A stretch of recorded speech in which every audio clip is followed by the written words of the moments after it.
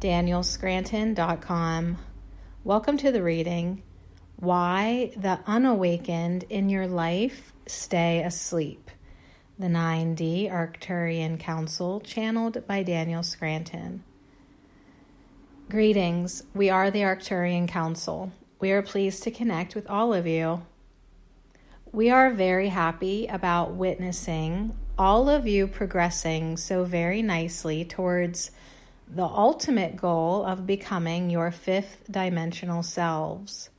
We know that some of you are doing this more consciously than others, and we just want you all to know that you are there, setting the example to the rest of humanity of exactly how this is done and done correctly.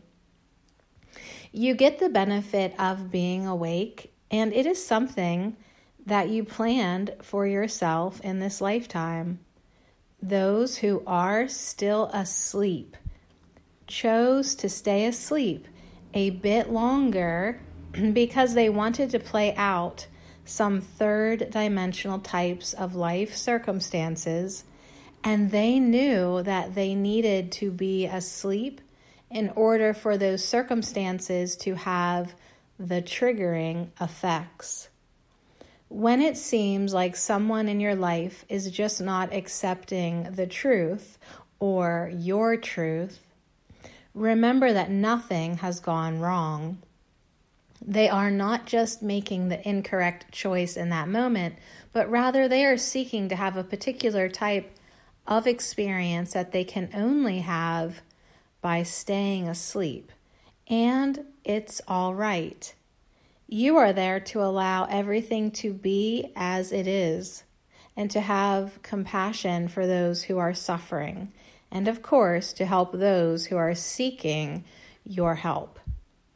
And as we have said many times before, those who are asleep now will awaken, and they will know that it is you they should be seeking out for help. Your job then is to keep being who you are. Keep shining your light, and do not be afraid to be different from everyone else, especially when it comes to your families. Your families need someone in the group to be an example to the rest of them of how to have an open heart, how to be sensitive and compassionate, and how to be aware of your feelings, your thoughts, and your beliefs. You can tell someone else that they are source energy, and so is everything else and everyone else. But if they are not ready to hear that, then at least you will have planted the seed. It is perfectly fine for you to let go and let everyone else live out the drama that they are choosing to live out, while you live happily ever after and continue to send the invitations to the rest of humanity with your joy, your peace, your love, and your creativity.